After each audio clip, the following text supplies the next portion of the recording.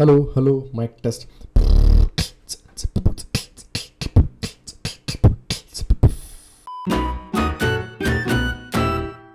Hello financial programmers, I'm 𝐸𝐵𝐵 Dashora and I'm back with a new video and some new learnings. In this video, we will explore another API as I promised in the last video. And this one is Finazon. It is basically one marketplace for all world financial data, right? So this entire playlist will be covering this API. In this video, I will talk about some basic things of this particular platform. We'll see how to open an account on Finazon, and we'll just go through some documentations, some API documentation. In the next video, we'll see how to extract the financial data from its API, and in the last video we'll make a full-fledged trading bot. So if you guys would like to learn all these, then just follow all these videos one by one, and I think you'll get enough knowledge and education to use this particular API in the best possible way. But before that, guys, if you are new to my YouTube channel, on this channel I turn all my viewers to successful financial programmers. Here I upload videos related to trading bots, implementation of AI in finance. I am exploring some highly valuable finance APIs, making some Pine script trading strategies, etc, etc. So if this is something that you are interested in, then you should click on the subscribe button and also hit on the bell icon, because there are many more playlists that are coming on this particular YouTube channel. My subscribers and viewers already know that I upload videos every Saturday, and all the content is for free, and your one subscribe will actually keep me motivated to keep on uploading this educational content on this channel. Okay, so this is the homepage of Finazon. The website is finazon.io, right? It says access data sets from all over the world, covering stock prices, cryptocurrency data, and more effortlessly via Finazon software and API. So they have both their software and API. We will only be exploring their API, and I think that is also pretty cool. We are trusted by these many players. Robust data in one catalog, and view all data sets. I'll click on it later. 100% US markets coverage.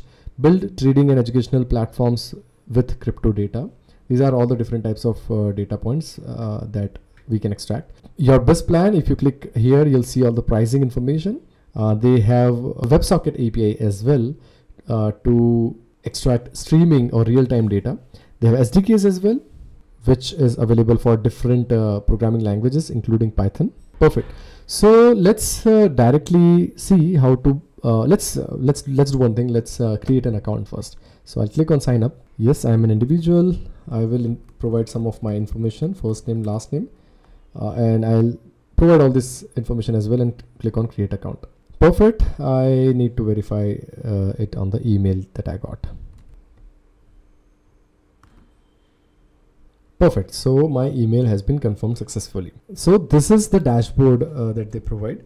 API key. Your API key is now available for accessing any data set. Subscribe. Select your first data set, subscribe, and access it instantly, and integrate with different API, SDKs, and add-ins. Billing, 0 data sets. This is my API key. If I click on show, I can see the API. This is the free API, so yes, there's no problem with that. You will also get it for you for yourselves. But after you pay some money to them, after you get some paid or premium data sets, then guys, just remember that you should not share this particular API key, right? This is the API docs, WebSocket docs, gRPC docs, SDKs, system status, and support. Perfect. This is the entire dashboard. If you click on catalog, you'll see all the data types that you can explore. Some are free, some are paid.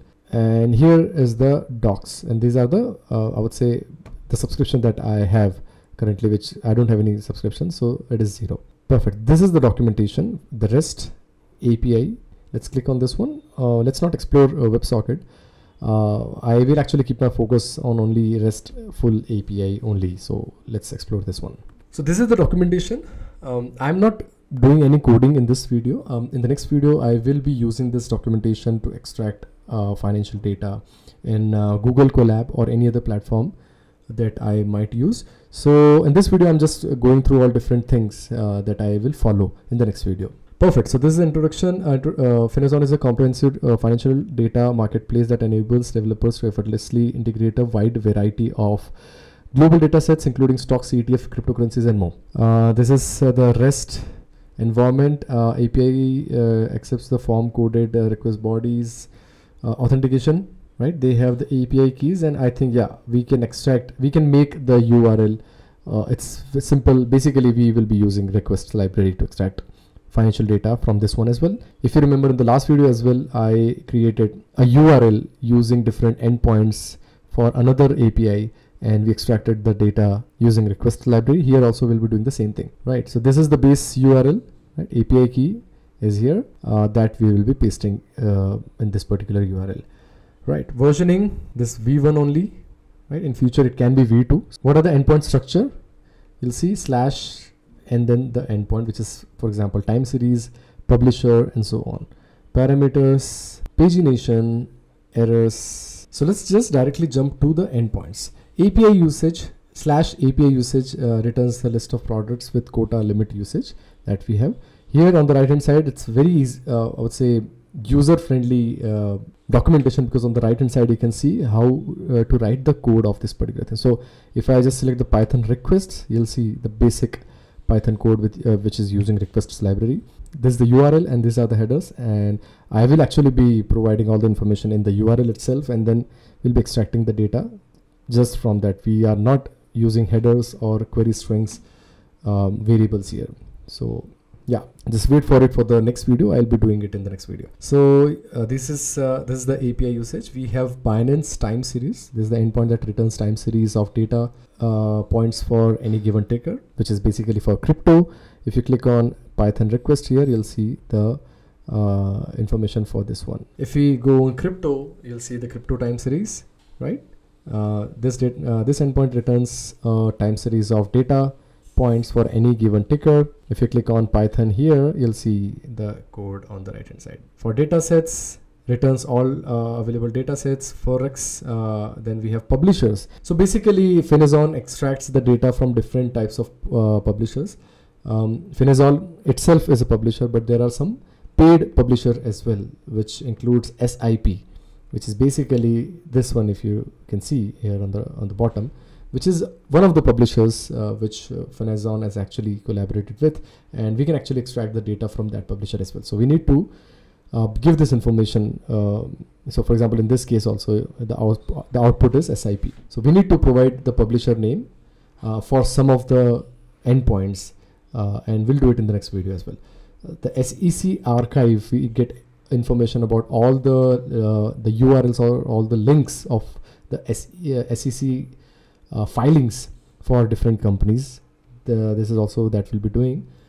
Ticker snapshot, ticker, crypto, forex, stocks, then time series, ATR, some of the technical indicators, ATR, B bands, which is Bollinger Bands, Ichimoku, MA, which is moving average, MACD, RSI, etc. So yeah, this is how we can extract all this information as well. Trades, general information about on the executed trades. These are the this is the information of executed trades in the market.